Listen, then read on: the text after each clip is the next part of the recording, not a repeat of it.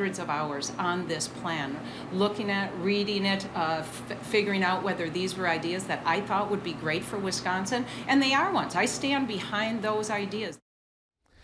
A conversation with Democratic candidate for governor Mary Burge this morning on For the Record. Good morning, I'm Neil Heinen. We begin our For the Record countdown to the November 4th election this morning. We will feature a variety of candidates, analysts, and perspectives over the next 5 weeks, including the head of the National League of Women Voters next week, and a special one-hour debate between the candidates for Wisconsin Attorney General on Sunday, November 2nd. This morning, our guest is the Democratic candidate for governor, Madison School Board member, former Wisconsin Commerce Secretary, and Trek bike executive Mary Burge. A note before we begin, Governor Walker's campaign has acknowledged our invitation to appear on For the Record, but have not yet accepted our offer. If they do, we'll spend a half hour with the governor. But this morning, WISC senior political reporter Jessica Arp and I welcome to For the Record Mary Burge. Mary, nice to see you again. Thank you. Well, great to be here, Neil, and Jessica, it's my pleasure. Obviously, we both have a lot of questions about issues about your plan and the author of the plan. But I also want to acknowledge there are a lot of people who have not met you yet, haven't heard you speak. And, you know, I don't want them to leave this morning saying, well, that was interesting, but I really didn't get to know her or get to know who she is. So maybe if you could just take a few minutes describing your relevant life and work experiences and the motivations for why you want to be governor. Sure.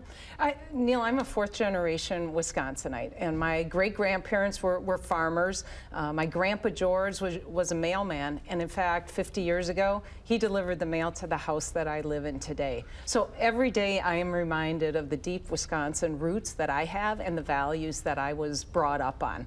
My mom was the first in her family to graduate from college, and my dad started this business in a barn in Waterloo, Wisconsin, Trek Bicycle. So I'm very proud of the role that I have played in growing Trek to nearly 1,000 employees right here in Wisconsin. But before joining Trek, I was an entrepreneur who started my own business. I know the challenges that entrepreneurs face. I also know the opportunities, and that has to be one of the drivers of Wisconsin's economy.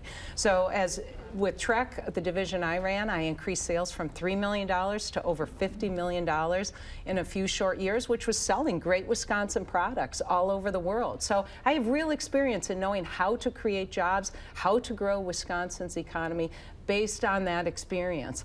I then led the Wisconsin Department of Commerce, and we did everything from reopening the paper mill in Park Falls, saving 300 jobs there, to expanding and starting a new tax credit program that attracted more capital to early stage companies that has been so successful that it has been expanded numerous times since that time, or attracting new businesses to the state. The unemployment rate at that point was 4.8%. We had 50,000 more jobs than we have currently. And then in the last 7 years since I left Commerce, I've been working on education. I saw that we weren't succeeding, that there weren't enough kids graduating from high school and being prepared for jobs or careers. So I established a partnership between the Boys and Girls Club and the public schools to make sure that more students had that opportunity, that college wasn't determined by your family's paycheck, but by your dreams and your hard work. Yeah. And so now we have nearly 750 students in this program in high school and over 200 that are enrolled in college. Most that'll be the first in their families to go. This is the AVITOPS program for people who are familiar with that, right? Exactly. So, so that's the type of background I bring to being governor, and I think it's perfect. It's business, it's government leadership, it is education and nonprofit, and my approach to things is not very political. To me, it's about being realistic about where we are right now, setting priorities, establishing a vision for where we want to get to in Wisconsin, getting all the ideas on the table, and selecting the best ones. I don't care where they come from. I don't care whether they're Democratic or Republican ideas. What I care about, are they going to work? Are we going to get results? And then bring people together. This divisive atmosphere that we have seen over the last 3 years, it's not who we are in Wisconsin. And it's not what gets results. Right. So as governor, I want to bring people together. That's what I've done throughout my career, and that's how we're going to move Wisconsin forward. Now, all of this is contained in your plan, which you rolled out a month or so ago. It's a comprehensive document, but the news of the week, Mary, as you know, has been the discovery that parts of the plan are identical to parts of plans that I think 3 other governors had in there. And you know, I think the first question that comes to mind is obviously, is this your plan? Can the voters trust that this document is Mary Burke's blueprint for the state of Wisconsin? Absolutely. I have put in hundreds of hours on this. Every single idea in there is an idea that I believe will drive Wisconsin's economy forward. That is good for this state. And I did take ideas from other places, from people who I sat down with. Michael Porter, he is known throughout the world for his work around industry clusters and how you use that to drive economic development. I sat down with Michael Porter. His work is included in here. And so what we need to do is we need to go after the good ideas that are going to make sure that Wisconsin jobs are growing, that our economy is growing, because right now we're dead last in the Midwest in terms of job growth under Governor Walker. So you take 10 Midwestern states, we're at the bottom. Now, I know we're better than that, and I know the people of Wisconsin know that we're better than that. But we need to be able to bring in good ideas, and we need leadership that is going to bring people together to work on those. And so that's what my plan is. It's a thorough plan. It has been very well received. It was actually introduced in March. These recent attacks by Governor Walker sort of coincide with the bad job numbers, unfortunately, that have come out about how our economy is doing. We continue to lag, and in August, the news is that we lost 4,300 jobs. So I think this is somewhat based on trying to distract from the poor jobs news that we have heard recently. But no, I stand by this plan. It's a great plan. It's not only what I'm running on, it's what I'm going to start implementing day one as governor. If you spent hundreds of hours on this plan, how did you not know that this consultant had used his ideas in multiple places? And included in your plan, there are word-for-word copies of 4 other governors' plans. Well, I read through every single one of these ideas, but I didn't necessarily read through all the plans of other governors. And so Mr. Schnurr was one of the people that we utilized to put together this plan. And these are some ideas and best practices that he saw going on around the rest of the country, and that he had brought to us. But I wouldn't have included them if I didn't think that they were good for Wisconsin. And any ones that are not his language and what he used in other plans are cited from other sources. We have something like 83 footnotes in this plan, so there is a lot of sourcing of where this information came from. We're going to take a break. When we come back, we'll talk more about the plan. We're going to talk about jobs and education right after this.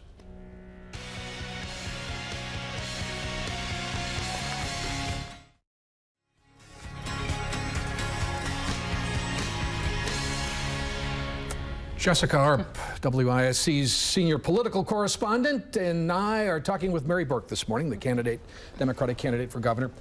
Did you want to follow up? Yeah. Well, wanted to ask you, a little bit more about this jobs issue. There's been some questioning because of this issue with the consultant and whatnot, that this can somehow undermine your authenticity or your credibility in your campaign, and even connections made to the fact that you are on the Madison School Board, and students wouldn't necessarily be able to do what was done in this plan. Do you believe this undermines your credibility as a candidate? Absolutely not. As I said, every single passage, and I'll tell you, it's a very small part of the 44 pages and ideas that are in here that are being cited, but every single one of those, if it's not Mr. Schnurr's own language that he has used, it is cited and it's footnoted. And so that's the standard that we do hold people to. And I'm very proud of the plan, and as I've been very clear from the start of this, is that these really are best practices and good ideas that I think will work in Wisconsin, and that I have taken from other places. As an executive with Trek Bicycle, we always looked at how we could improve the company by looking around us, not only in our own industry, but in other industries, to say, hey, what are successful companies doing? What are their best practices? How do they, what do they use in terms of organizing their company around product design? That's how good organizations move forward. Not every idea has to be an original idea.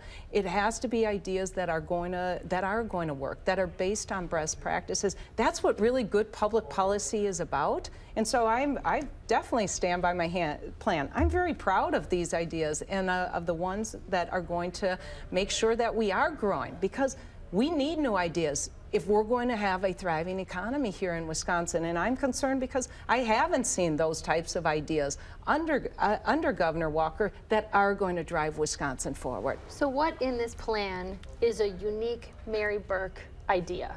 Or is this plan primarily an aggregation of all these other ideas from other places that you think are good? Well, I would say a lot of these plans, I'm trying to think, Jessica, whether, okay, was I the first person who ever thought of this idea? Well, I don't know about that, but I can tell you one thing that's in this plan that I said, I want to make sure that we have in this plan is the possible use and growth of anaerobic digesters.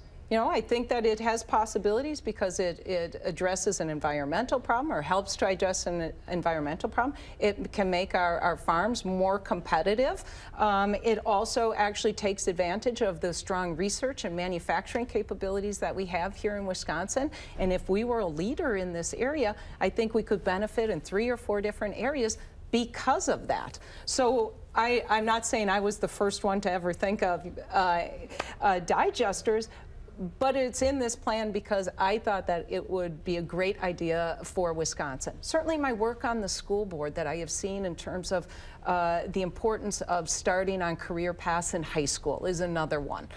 That's something that some other states are using and leading in terms of looking at high school in that regard, because our economy has changed, but in some ways our education system has not changed as quickly to make sure that young people are prepared when they're coming out of high school. And so that is included in here. I cite studies from the Lumina Foundation that show that we need to create 670,000 more degree holders to be able to compete for the jobs of tomorrow by 2025. That's a huge number of increases, whether it's a certificate or a 2-year degree. So there is a lot of different ideas in here, and they are ones that I believe in. Mary, I want to ask you a question about jobs. There's a lot about jobs in there, and we're going to set aside the numbers, 250,000, and for the time being, and go to the much asked question of the role that a governor Sure. plays in creating jobs. And there has been a lot. I'd say the vast majority of people would say that the governor does not play a big role in creating jobs. And in fact, this past week, Paul Phelan in the Capital Times said, all the experts he talks to says that the governor can't play a major role in creating jobs. But I just got back from Alabama and a conference down there, and the former head of the Alabama Development Office answered a question, actually from David Haynes from the Journal Sentinel, who was talking about Governor Walker's claim. And he got really serious, and he said, I can't talk for anybody else, but I firmly believe that a governor can play a huge role in creating jobs. Do you believe that? Because if you do, you'll be held to that standard too. I absolutely believe that, and it's why I'm so excited to be running for governor. It's why I'm so excited to be governor, because I want to lead this state forward. I want to have a strong top 10 thriving economy, and I know that we can do it here in Wisconsin. And so I certainly believe that, and I've outlined how we can start on that road. But there's short-term things, Neil, and there's long-term things. Some of the short-term things that I would point to is certainly I would have accepted the federal Medicaid expansion.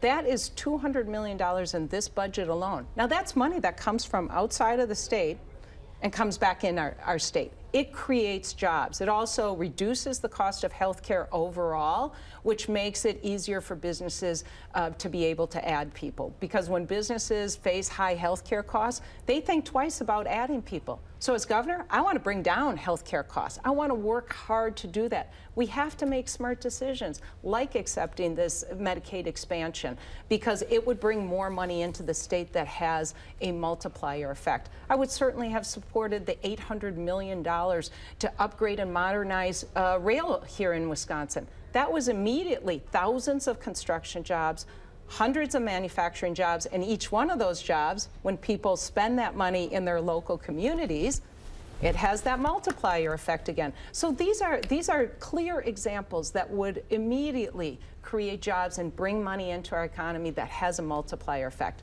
And then when you go longer term, quality of our education, whether we're turning out innovative, intelligent, trained, well-trained people to be able to not only fill jobs where there's retirements, but companies more and more look to expand where there is the qualified workforce that they can be able to depend on. Because I know from my work at Trek, an organization is only as strong as its people. And so the number one concern of employers and the success of businesses is driven by the people that they are able to hire. And it's not only those who work within companies, but it's the people who may leave our universities or our technical colleges who start their own businesses. And just a few weeks ago, I was up in Eau Claire, and I visited a company, a software company, that the people who had started it had gone to UW Eau Claire. Now they're hiring lots of people from UW Eau Claire, both in the computer sciences area and in other areas as well.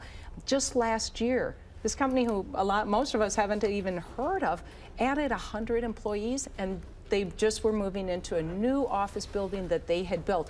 This was a Silicon Valley type of success story. You know, they were in jeans and t-shirts, and yet they're talking about how they were just opening offices in Australia and China and all over the world. And I'm like, this is so cool. But it is because of investment in our universities, and it is because of entrepreneurial skills of the people who are coming out of that. I want to work in jeans and t-shirts. We're going to come back with Mary Burge right after this.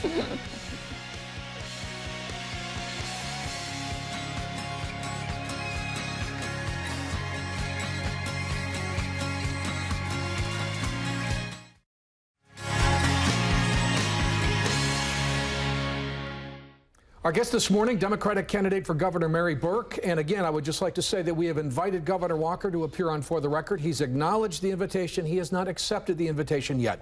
If he does, we will have a conversation with Governor Walker in the next few weeks. And I'm also with my colleague, Jessica Arp.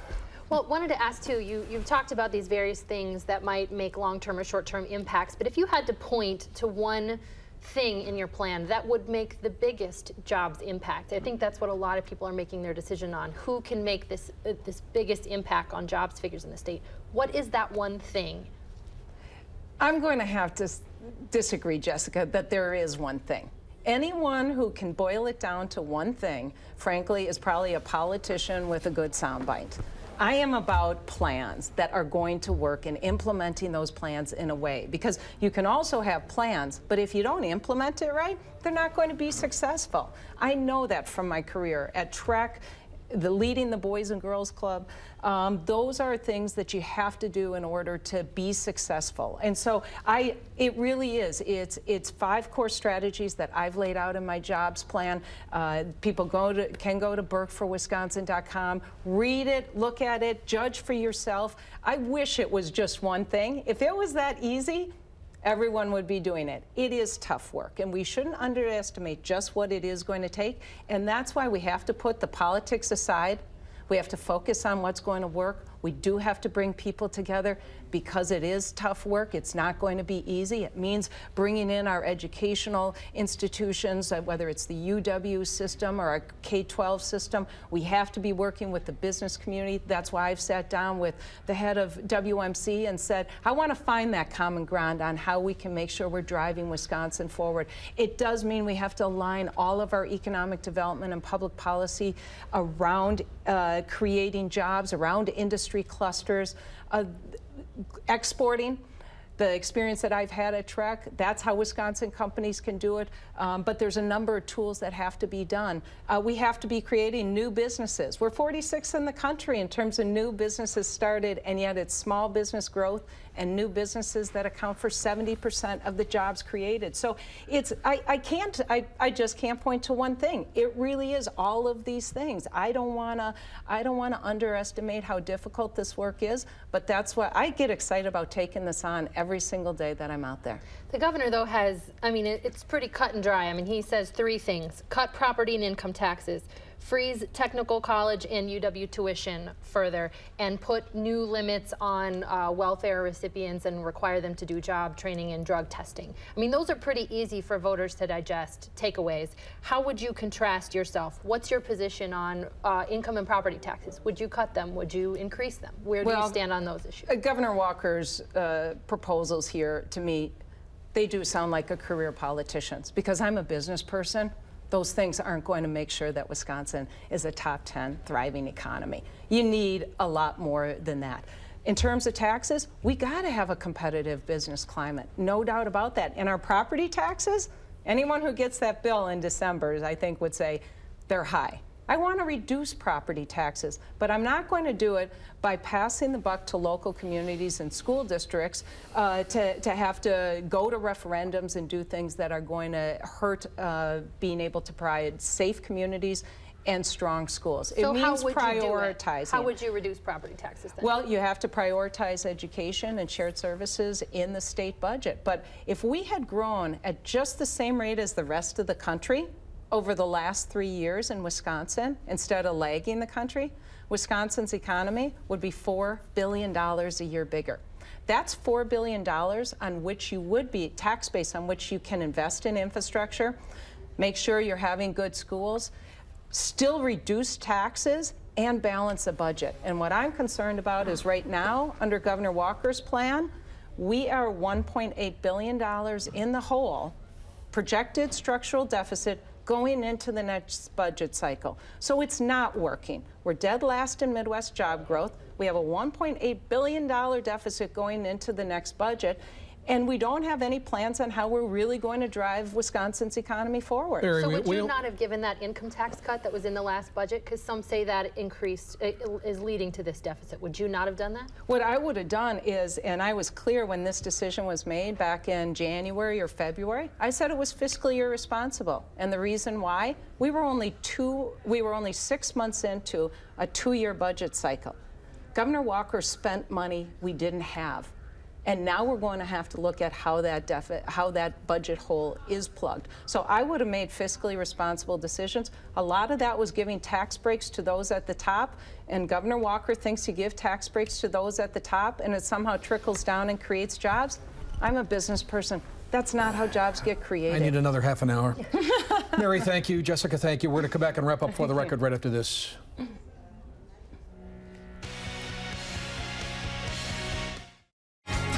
My thanks to Mary Burke. Next week, my guest is the head of the National League of Women Voters. We'll talk about voting issues then. See you next Sunday. Thanks for joining us.